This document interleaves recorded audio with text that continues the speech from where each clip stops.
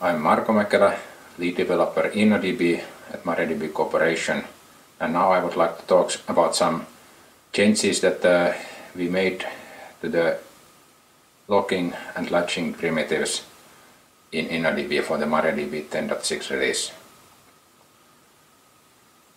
Heikki Tuuri, the creator of InnoDB, wanted to distinguish locks and latches. So he calls locks something that are held by transactions, maybe for up to hours until the transaction is committed. A locking read would acquire a record lock or a table lock and hold that until the commit or rollback. And latches would be something internal to the implementation, such as page latches. They would be held for maybe microseconds, nanoseconds, or even milliseconds if you are running on slow storage and a page needs to be read into the buffer pool and we have to wait for the read operation to complete, or we want to lock the page while it is being written to the file. We can allow concurrent reads but not concurrent writes to the page.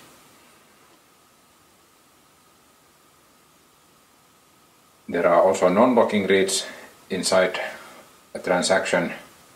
InnoDB supports multi-version concurrency control, and those non-locking reads wouldn't acquire any transactional locks, but they would acquire page latches, or if some page is not in the buffer pool, they might even acquire the buffer pool mutex for the purpose of ultimately reading the page into the buffer pool and accessing it. The first section of my talk is about improvements to the latches and to the use of latches that are actually required for correctness. In operating systems or even in the C++ standard library, you will find mutexes, condition variables, and read-write locks. Well, they are called shared mutex in C++. A mutex is basically an exclusive lock, typically acquired around the critical section while modifying some global state that needs to be consistent between multiple threads that might be accessing it. A read-write lock is similar, but it allows a mode where multiple readers can access the resource while no thread is modifying it. Exclusive shared mutex or exclusive read-write lock would still prevent any other thread from accessing the resource. And combined with mutexes, there are condition variables. These can be used to implement some kind of notification mechanism when some global state is protected by a mutex and threads want to be informed or woken up when some interesting change is made to the global state. For example, an InnoDB thread wants to signal to wake up the buffer pool cleaner thread, tell it that there is some new work to do, or we need to wait for the buffer pool cleaning batch to finish before something in the buffer pool becomes available. Before MariaDB 10.6 there were some homebrew or custom implementation of synchronization primitives in InnoDB, mostly mutex and event. Mutex was a rather complex wrapper around a normal operating system mutex. There was a spin loop for attempting to acquire the mutex in case it is reserved. The spin loop would try to acquire the mutex for some time before going to sleep. And then there was this sync array, which registered all waiting threads inside InnoDB, so that you would see in the error log some long semaphore wait output. Or ultimately, if the long wait was longer than the InnoDB fatal threshold, then the server would kill itself. There was also something called event, which I guess was emulating something that was available in older versions of Microsoft Windows. But since Microsoft Windows Vista, condition variables are actually supported, so there is no real use of using these events. They were wrapping a mutex, a condition variable, and a Boolean flag. So in MariaDB 10.6 we are using normal mutexes and condition variables instead of using these homebrew mutexes and events. Also, there were custom read-write logs. These were used for all purposes, even though for many purposes it was an overkill. We could use plain read-write logs with no recursion or ownership passing for many things. But we were actually using the same implementation for everything in InnoDB. Complex implementation was only needed for page latches and index latches basically.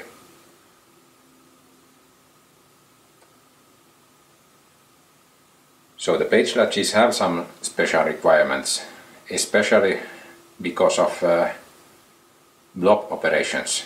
When a record is being inserted and doesn't fit into the page, then InnoDB may create overflow pages for the long columns, so-called blob pages, binary large object. And when we are writing those blobs, we actually allow the blob to be larger than the buffer pool. So we are not locking all the blob pages in the buffer pool at the same time. We are writing the blob one page at a time. Because it's done like that, we must use several mini transactions for writing the blob pages. One sub mini transaction per written page. And that sub mini transaction may allocate more pages or will allocate more pages, and it may modify the blob pointer in the index leaf page that is pointing to the start of the blob. So for this we must share some page latches with the parent mini transaction that has possibly already allocated some pages for the insert operation and is definitely holding has already made modifications to the index page for inserting the record. So for this ownership sharing between two mini transactions, we need recursion. If the thread has already acquired the page latch, it may acquire the page latch again without waiting, because it's the current holder. So we have a reference count for the page latches in this case. We also need to support ownership passing. When a page write is initiated, the thread that is initiating it must acquire a latch on the page to prevent concurrent modification of the page. But that latch would be released by another thread, which is going to be invoked when the page write completes. And we don't even know which thread that will be when we are initiating the write. So we must acquire the latch in a kind of disowned mode, so that this recursion logic must not kick in if the same thread happens to attempt to acquire that page latch again. It must wait until the latch has been released by the IO thread. Also, one more special requirement is this update mode. It's a special version of the exclusive mode which does not allow exclusive or other update logs to be existing concurrently, but it does allow concurrent readers. For example, if the persistent auto increment field in the index root page is being modified, protected by this update log, at the same time we can allow reads of other fields in the page. The persistent auto increment field is not normally read by anything, or only when opening the table.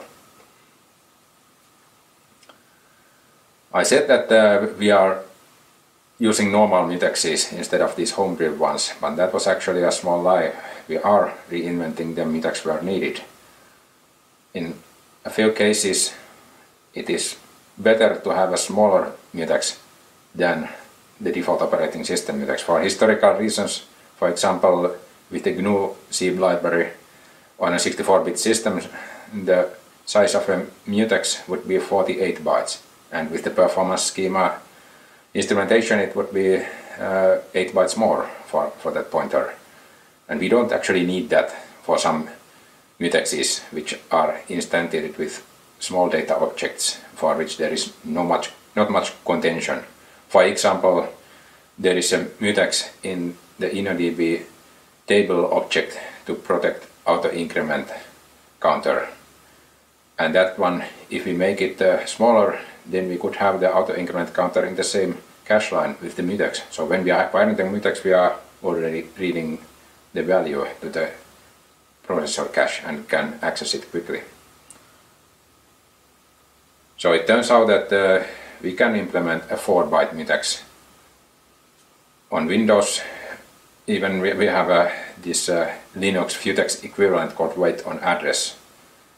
But on Windows we also have this slim read-write lock. For this purpose we can use that one. There's no need to reinvent something that exists in the operating system. So this slim read-write lock would be 4 or 8 bytes depending on the processor word size on Windows. These small mutexes are only used in special cases where we really need to embed mutex in a frequently instantiated data structure.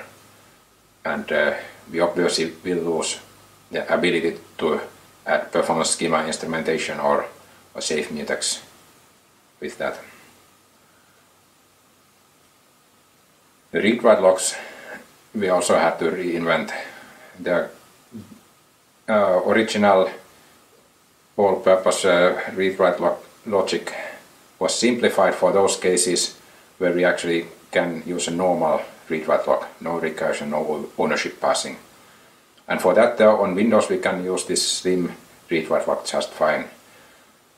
On Linux and on other systems where we have implemented Vutex interface, we can use a Vutex-based writer prioritizing read-write lock. So it would comprise this Vutex-based mutex, which was on the previous slide, with an extra lock word for supporting the readers. And because it's composed of two fields, 4-byte fields backed by Vutex wait queue in the operating system kernel, we have two wait queues. We have one wait queue for the readers who are waiting for a writer to release a lock, or a writer to acquire a lock that it's waiting for and then release it. And we have a separate waiting queue for the writer who is waiting for the last reader to release the lock so that the writer can acquire it. On systems where we don't have a Vutex interface, we can use the native read-write lock, which I would guess is typically larger than this 8 bytes. Or we can, if there is no read-write lock type, we can implement one with a mutex and two condition variables and a state variable. The index and page latches we can implement based on the Vutex-based read-write lock on the previous slide. Even on Windows we have to do this because we need some extra features. So it turns out that with this Vutex-based read-write lock we can trivially implement a new variant of the exclusive mode, this update mode, which doesn't allow concurrent update mode or concurrent exclusive mode, but it does allow concurrent readers. And this mode, with this mode we can also easily support upgrade and downgrade between the update and exclusive modes. To support the recursive update and exclusive locks, we have to add two data fields. One is the thread identifier of the current update or exclusive lock holder, so that we know that if we are holding the latch, we don't have to wait, we just increment. And for incrementing, yes, we have this extra field reference count, which is divided into two parts for counting the update and exclusive locks held by the current thread. There is also an implementation available that uses a mutex and two condition variables and some atomic operations. It's not really optimized well, but it is there for those systems which do not support Futex. Currently we support Futex for Windows and Linux and OpenBSD. It's also available on FreeBSD and Dragonfly BSD and Mac OS X and maybe some others, but we haven't implemented it yet. There are some benefits of this refactoring. I already mentioned the reduction of memory footprint, and actually that leads to better locality of reference, that you can have the mutex or read-write lock on the same cache line with the data that it is protecting. So when you acquire the latch, you will also acquire you will also load the data to the cache, or when you are publishing the data and releasing the lock, you are doing it in one single step with no extra cache line traffic. Apart from the auto increment example that I already mentioned, this is also very useful for the rollback segments which are protecting transaction metadata, so we can have transaction starts and commits more with less contention between threads or new nodes. We lost this sync array, and we also simplified the record lock weights. We no longer have a dynamic allocation of a condition variable for waiting for a lock to be granted. The refactored lock weight function is simply waiting for a condition variable. And memory footprint, the best example of that is that the buffer page descriptor, the size of it was 384 bytes in MariaDB 10.2 on 64-bit systems, and now we are about half that. And with this refactoring we also gained some more flexibility, because it's based on C++ templates. We can easily determine what kind of features we use. For index latches, index 3 latches, it doesn't make sense to use a spin loop, because typically those latches would be held for a longer time in exclusive mode.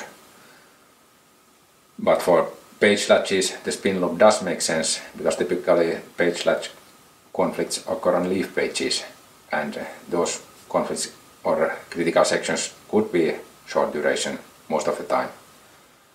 Also, we don't have any storage overhead for performance schema, for example for the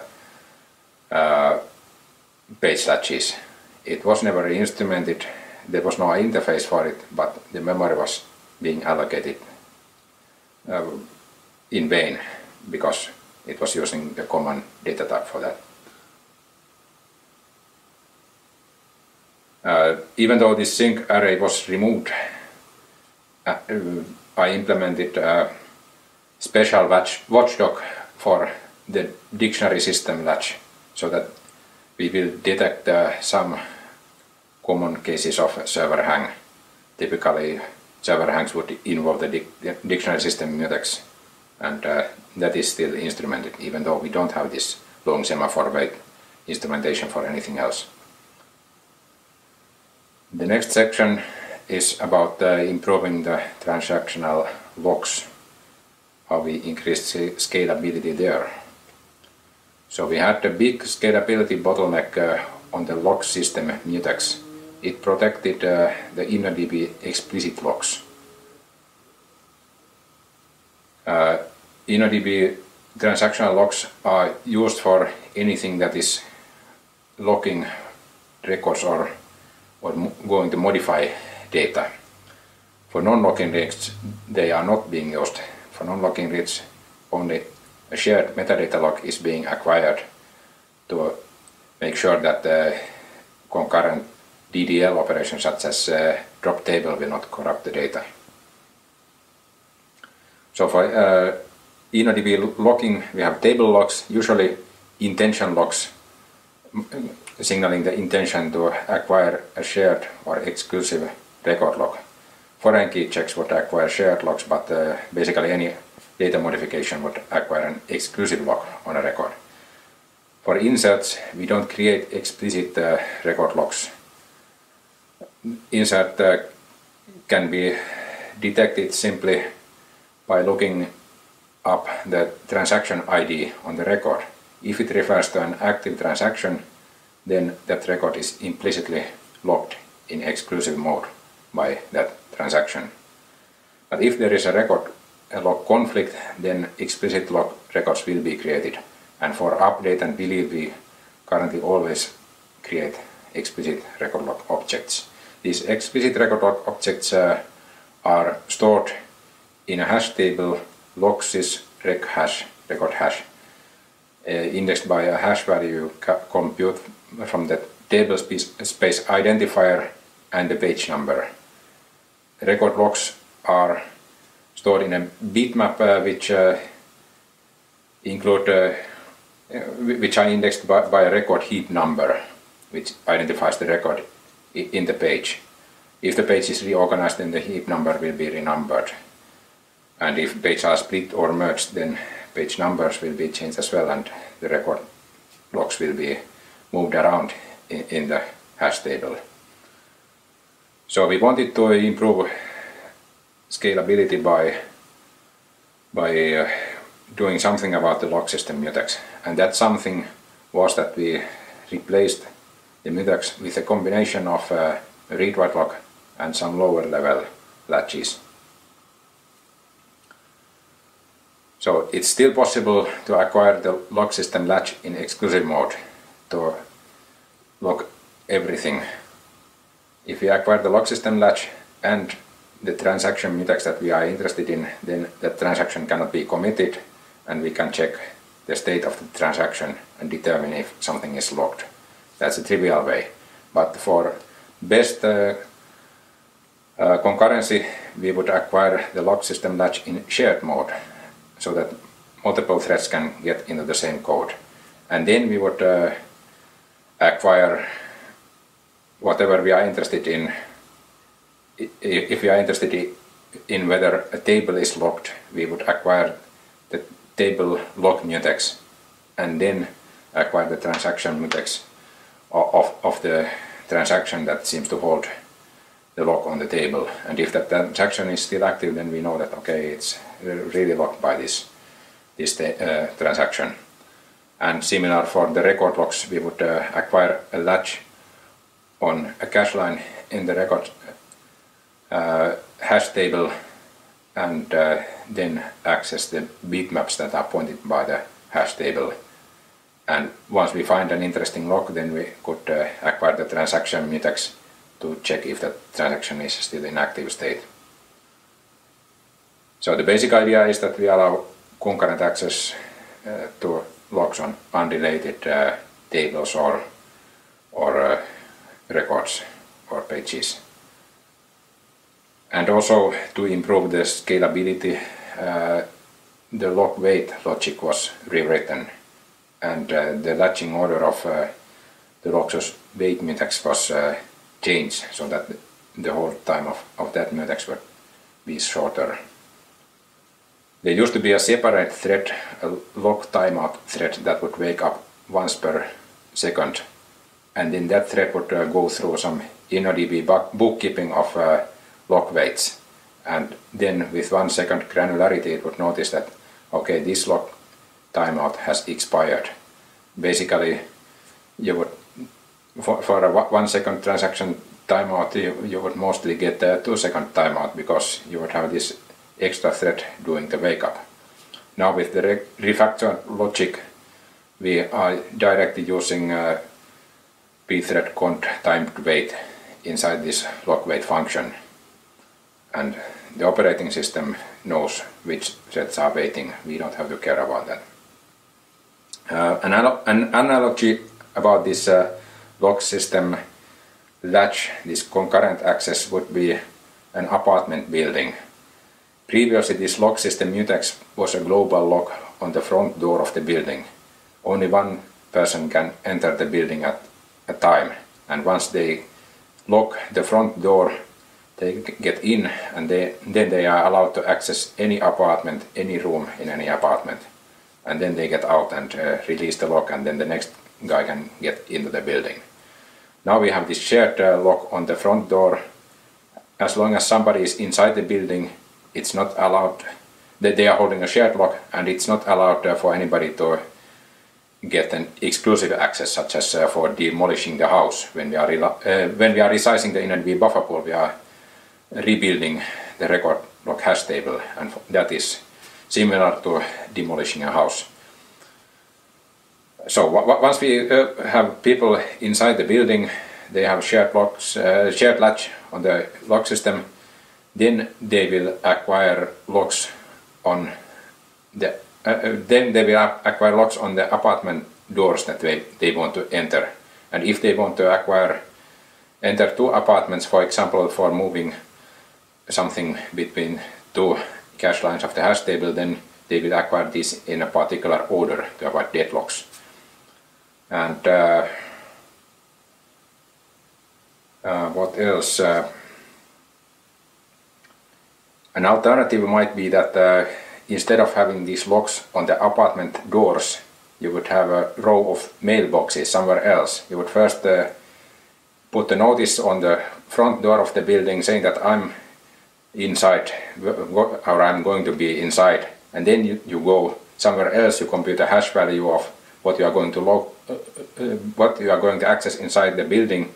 You go to some row of mailboxes saying that I'm going to access one of these apartments or rooms, and then you go in. That is the approach that was chosen in MySQL 8.0, but in MariaDB we are using the locks near the data, so we avoid such bad locality of reference. When we acquire the lock, we already load the data into the cache. So here is an example of that. An update on a page ID 2, it will have to create a record lock on that index record. And for that we will acquire a shared latch on the lock system, and then we will acquire an exclusive latch on the hash table shard where this hash value of the page ID is located. And then we will follow the chain of pointers to get to our bitmap page, or we will add a new page if there is no bitmap, and we register the lock.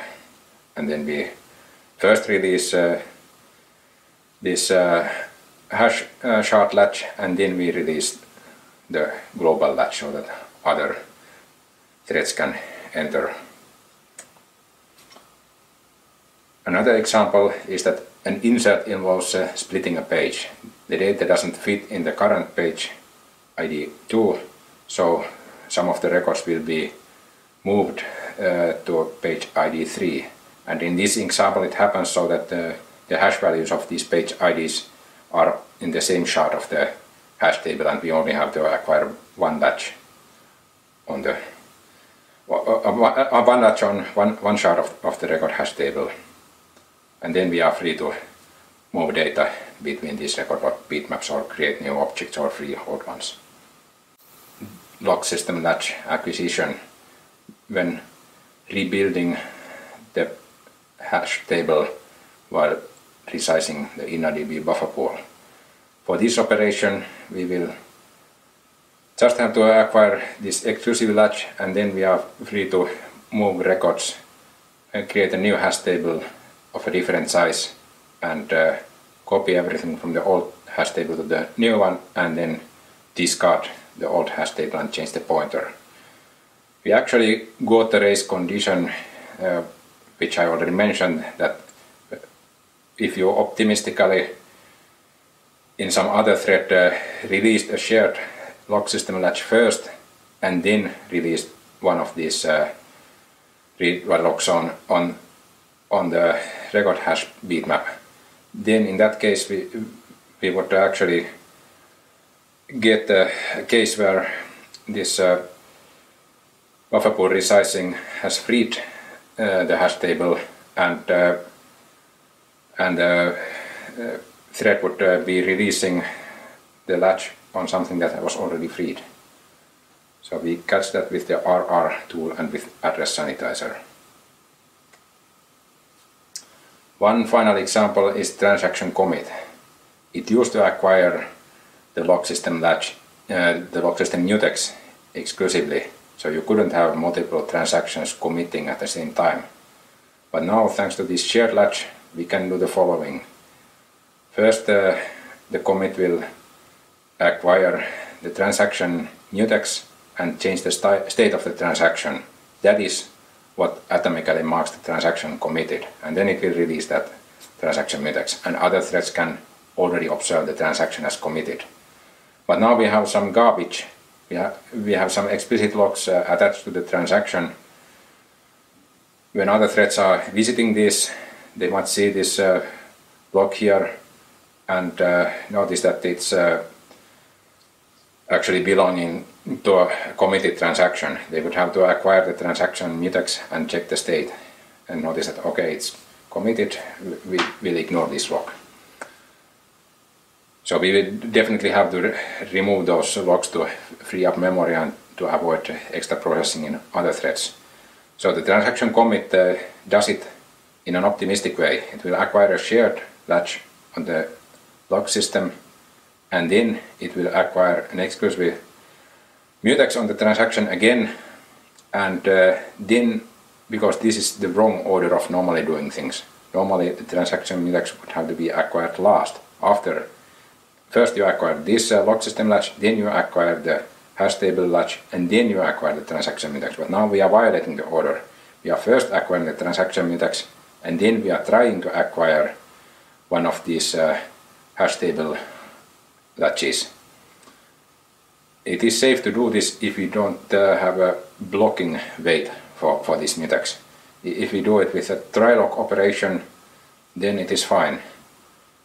Because if some other thread is holding this one and waiting for the transaction mutex, we will just skip this and proceed to the next record and next lock that protects it.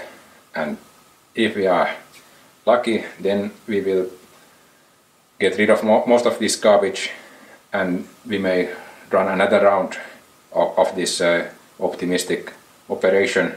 If still after 5 rounds of this optimistic discard batches we have some objects left, then we will resort to acquiring an exclusive log system latch and transaction mutex, and then we free everything that is left. But that should be rather uncommon or rare. So was this worth the trouble? Well, it of course depends on the benchmark or on the workload you are running. Here I did a simple benchmark with about 40 gigabytes of data that would fit into the buffer pool, and I let the sysbench read-write test run for 5 minutes on each thread count or concurrent connections count, ranging from 10 to 160 connections, in always doubling the number of connections in between. And in this graph we can see that here up to 40 concurrent connections there is a slight improvement. It's barely visible on the slide, but you can see both for the average throughput we have slightly better throughput on the 10.6 development snapshot that I was using versus the corresponding 10.5 development snapshot of that day. And for the average latency, same thing, we have a slightly lower latency on 10.6 than on 10.5, up to 40 connections. But after 40 connections, I measured at 80, I don't know where the actual pivot point is, but after that you can see that for this benchmark, 10.5 was actually delivering a little bit better throughput and latency. But what is not shown in this slide is that the slow shutdown that I had at the end of the benchmark to purge all the history of committed transactions at the end so that I have a clean starting point for the next round. That one would take much longer on 10.5 than on 10.6. Maybe it is thanks to eliminating the dictionary system mutex in 10.6. It's coming up in 10.6.5. But also that was not so simple. If you remove some global or big contention point, like if you are adding new lanes or removing some traffic lights on a major highway that is leading to a city, you might get more congestion inside the city. And we actually got that when removing the dictses mutex. We got some contention in the buffer pool for the purge threads. We got reduced performance. So for now I added a small workaround. The purge tasks are acquiring and releasing the exclusive dictses mutex just to alleviate this. But of course we need to do more work to improve the purge, make it more adaptive so that we can remove that workaround. And it's of course not guaranteed that the workaround is making things better for everybody. But that's the nature of performance fixes. You never know what is the next surprise. Finally, I would like to mention some future plans that we know about, that we are planning to improve performance. One of the biggest scalability bottlenecks is this log system mutex, which is protecting the write-ahead log, the InnoDB read log file. Currently we are holding that mutex when we are constructing a log block and while we are computing a checksum on the entire block. With a different file format we could compute log checksums up front for the mini transactions, transaction logs and only for copying the log snippets to the log buffer we would have to hold the mutex. That should help a little bit. Also another idea is that we could use asynchronous I/O for writing the log, like we do for data page writes. Currently we use synchronous I/O for log writes, and we know that the synchronous writes can actually block in the file system with a fsync or fdatasync operation. If we used asynchronous write for the read log, we would probably get a bit more varied performance. Also in the log system we could reduce the amount of explicit record locking needed. If there is an operation that will lock the whole table or lock all the rows in a table, like an update without a where clause, then it would be better to just acquire an exclusive table lock for that operation. Or if we have a select star lock for update or select star lock in share mode, we would better just acquire a table lock instead of acquiring locks on the individual records. So that would be nice. Another one would be that we could use implicit record locking also for updates and deletes. Currently updates and deletes will first perform a locking read, then create an explicit record lock, then release the page latch, and then reacquire the page latch when we are coming again to InnoDB with another member function call. And then we have this explicit record lock that is protecting us. But if we didn't release and reacquire the page latch for that short period, we wouldn't have to create that explicit record lock at all. We would also save some other trouble like the prefetch buffer that we currently have in InnoDB. For improving NUMA scalability, I guess we could still look at whether we could improve our homebrew mutex implementation to be more NUMA friendly. But other than that, I think we need to think about even bigger changes, which may be unfeasible or may require lots of effort.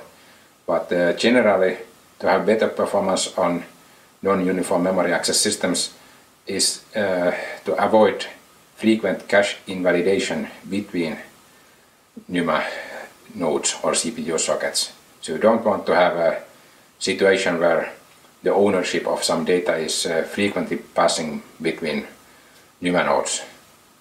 We would have to make data structures and the thread pool somehow aware of these processor sets or NUMA nodes or CPU sockets.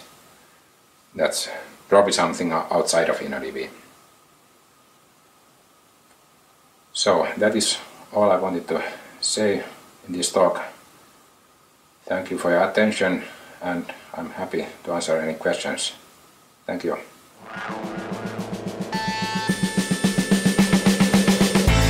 Thank you, Marko, for the presentation.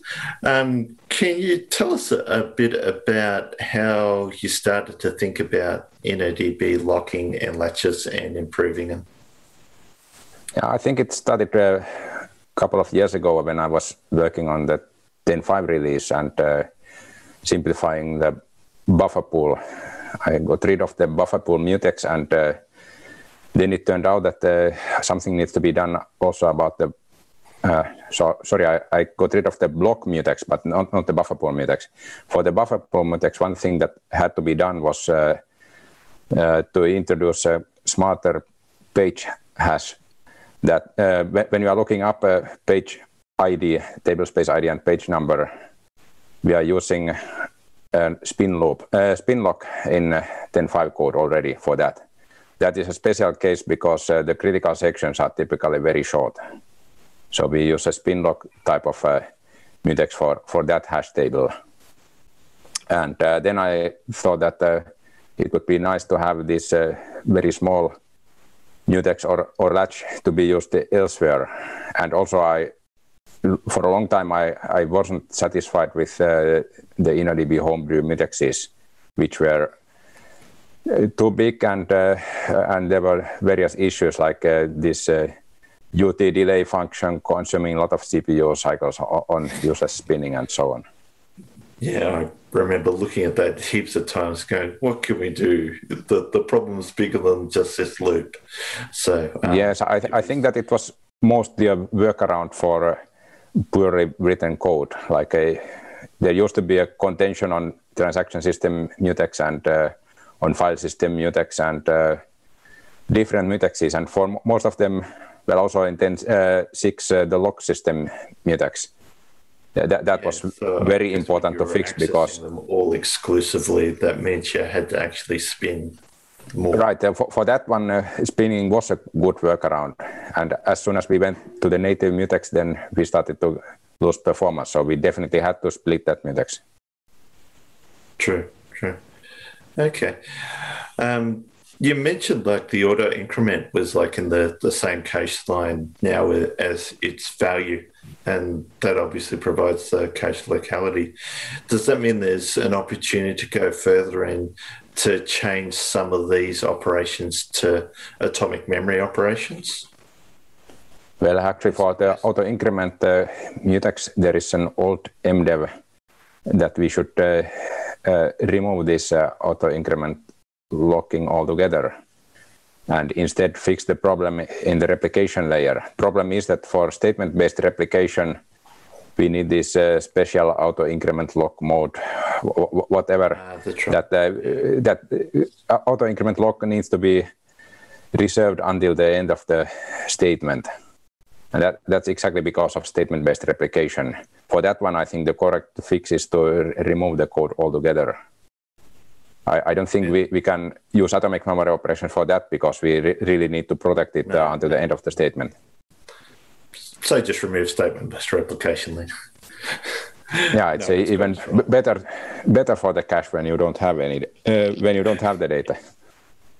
Yep, sure. You mentioned the DICSys latch. What operations are covered under that one? Well, in the upcoming 10.6.5 release, it was simplified further. We don't have the DICSys mutex anymore. So the latch is the only one that is protecting the dictionary cache. And the DICSys latch used to protect the data dictionary tables, so that any operation that is going to lock any InnoDB internal data dictionary table, it would acquire this DICSys latch. But that logic was removed. So now we are relying on InnoDB table locks for those system tables, and the Dixis latch is more or less it's just protecting the cache. So readers like table lookups, if the data is in the cache, they will use a shared latch, and writers or lookup, if it needs to be loaded to the cache, they will use an exclusive latch. So you're saying the data dictionary is effectively transformed into normal kind of tables? Is that an oversimplification? Well, it's a bit simplified because we still have a special recovery for the dictionary tables. But other than that, yes, we don't have that much special logic around the dictionary tables as we used to. Okay. How do you go about measuring the cache locality improvements that you've done? Well, basic sys benchmarks. Okay, at macroscopic level. Yeah.